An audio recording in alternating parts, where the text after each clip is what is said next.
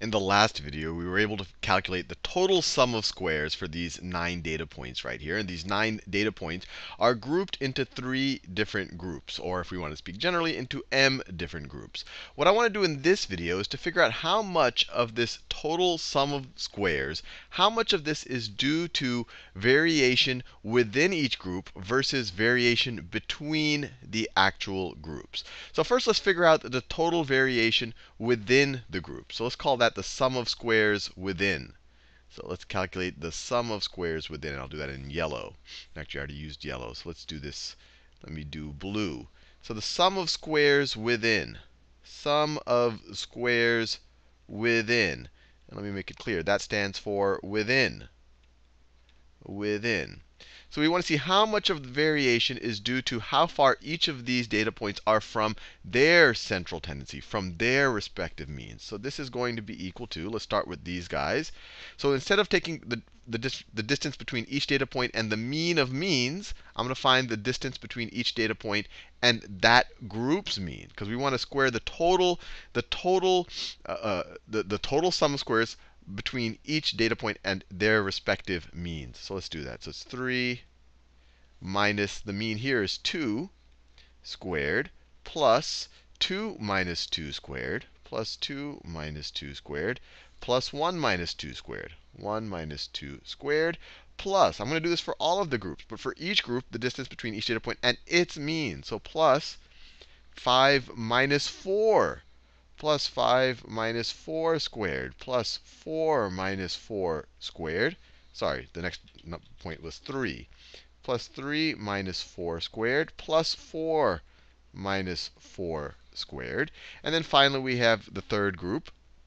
But we're finding all of the sum of squares from each point to its central tendency within that. But we're going to add them all up. And then we find the third group. So we have 5 minus its mean is 6. 5 minus 6 squared, plus 6 minus 6 squared, plus 7 minus 6 squared. And what is this going to equal? So this is going to be equal to, up here it's going to be 1 plus 0 plus 1. So that's going to be equal to 2 plus, and this is going to be equal to 1 plus 1 plus 0, so another 2, plus, this is going to be equal to 1 plus 0 plus 1. 7 minus 6 is 1, squared is 1. So that's 2 over here. So this is going to be equal to, our total, or our sum of squares within, I should say, is 6. So one way to think about it, our total variation was 30. And based on this calculation, 6 of that 30 comes from variation within these samples. Now, the next thing I want to think about is how many degrees of freedom do we have in this calculation? How many kind of independent data points do we actually have? Well, for each of these, so over here, if you know, we have n data points in each one. In particular, n is 3 here. But if you know n minus 1 of them, you can always figure out the nth one if you know the actual sample mean. So in this case, for any of these groups, if you know 2 of these data points, you can always figure out the third. If you know these 2, you can always figure out the third if you know the sample mean. So in general, let's figure out the degrees of freedom here. You have, for each group, when you did this, you had n minus 1 degrees of freedom. Remember, n is the number of data points you had in each group. So you have n minus 1 degrees of freedom for each of these groups. So it's n minus 1, n minus 1, n minus 1.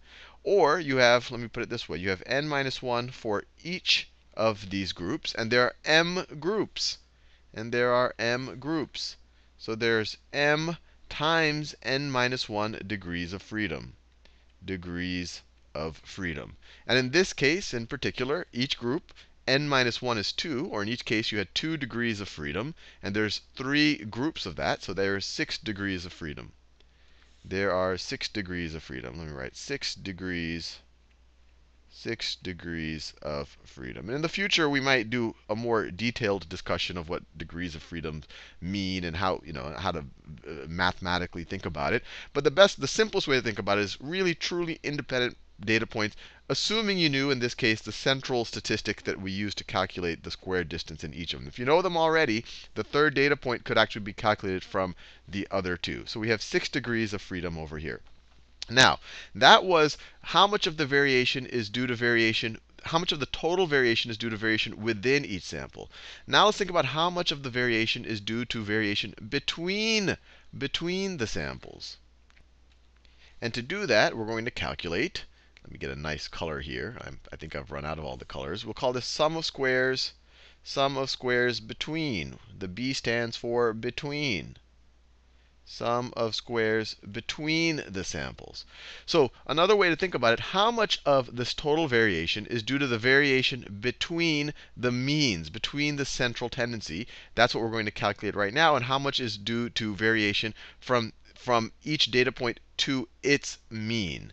So let's figure out how much is due to variation between these guys over here. So one way to think about it, for each of these data points, actually, let's think about just this first group. For this first group, how much variation for each of these guys is due to the variation between this mean and the mean of means, Well, it's going to be, for this first guy up here, I'll just write it all out explicitly. The variation is going to be its sample mean. So it's going to be 2 minus the mean of means squared. And then for this guy, it's going to be the same thing. His sample mean, 2 minus the mean of means squared, plus, same thing for this guy, 2 minus the mean of mean squared. Or another way to think about it, this is equal to, I'll write it over here. This is equal to 3 times 2 minus 4 squared, which is the same thing as 3. This is equal to 3 times 4. 3 times 4 is equal to 12. And then we could do it for each of them. And actually, I want to find the total sum. So let me just write it all out, actually. I think that might be an easier thing to do. Because I want to find for all of these guys combined, the sum of squares due to the differences between the samples. So that's from the first sample, the contribution from the first sample. And then from the second sample, you have this guy over here, 5. Oh, sorry, you don't want to calculate him. For this data point, the amount of variation due to the difference between the means is going to be 4 minus 4. It's going to be 4 minus 4 squared. Same thing for this guy. It's going to be 4 minus 4 squared. We're not taking it into consideration. We're only taking its sample mean into consideration. And then finally, plus 4 minus 4 squared. We're taking this minus this squared for each of these data points. And then finally, we'll do that with the last group. With the last group, sample mean is 6. So it's going to be 6 minus 4 squared plus 6 minus 4 squared plus 6 minus 4 plus 6 minus 4 squared. Now let's think about how many degrees of freedom we had in this calculation right over here. How many degrees of freedom? Well, in general, I guess the easiest way to think about it is how much information did we have, assuming that we knew the mean of means. If we know the mean of means, how much here is new information? Well, if you know if you know the mean of the mean, and you know 2 of these sample means, you can always figure out the third. If you know this one and this one, you can figure out that one. If you know that one and that one, you can figure out that one. And that's because this is the mean of these means over here. So in general, if you have m groups, or if you have m means, there are m minus 1 degrees of freedom here. So there's m minus 1 degrees of freedom here. Let me write that. There are m minus 1 degrees of freedom. But with that said, well, and in this case, m is 3, so we could say there's 2 degrees of freedom. 2 degrees of freedom for this exact example. But let's calculate the sum of squares between. So what is this going to be? This is going to be equal to, I'll just scroll down, running out of space. This is going to be equal to, this right here is 2 minus 4 is negative 2, squared is 4. And then we have 3 4s over here. So it's 3 times 4 plus 3 times, what is this? 3 times 0. 3 times 0 plus, what is this? The difference between each of these, 6 minus 4 is 2, squared is 4. So we're going to have 3 times 4 plus 3 times 4. And we get 3 times 4 is 12, plus 0 plus 12 is equal to 24. 24. So the sum of squares, or we could say the variation due to what's the difference between the groups, between the means, is 24. Now, let's put it all together. We said that the total variation that if you look at all 9 data points is 30. Let me write that over here. So the sum of squares, the total sum of squares, is equal to 30. We figured out the sum of squares between each data point and its central tendency, its sample mean. We figured out it, and when you totaled it all up, we got 6. So the sum of squares within was equal to 6. And in this case, it was 6 degrees of freedom. And we also had 6 degrees of freedom. Or if we wanted to write it generally, there were m times n minus 1 degrees of freedom. And actually, for the total, we figured out we had m times n minus 1 degrees of freedom. We had m times n minus 1 degrees of freedom. Actually, let me just write degrees of freedom in this column right over here. In this case, this was actually, the number turned out to be 8. And then just now, we calculated the sum of squares between the samples. The sum of squares between the samples is equal to 24.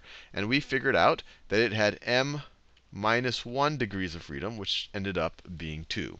Now, the interesting thing here, and this is why this kind of analysis of variance all fits nicely together, and in future videos we'll think about how we can actually test hypotheses using some of the tools that we're thinking about right now, is that the sum of squares within plus the sum of squares between is equal to the total sum of squares. So a way to think about it is that the total variation in this data right here can be described as the sum of the variation within each of these groups, when you take that total, plus the sum of the variation between the groups.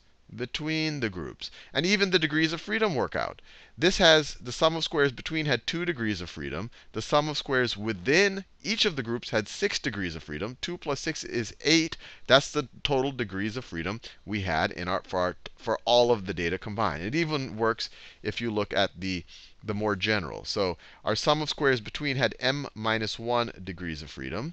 Our sum of squares within had m times n minus 1 degrees of freedom. So this is equal to m minus 1 plus mn minus m. These guys cancel out. This is equal to mn minus 1 degrees of freedom, which is exactly the total degrees of freedom we had for the total sum of squares.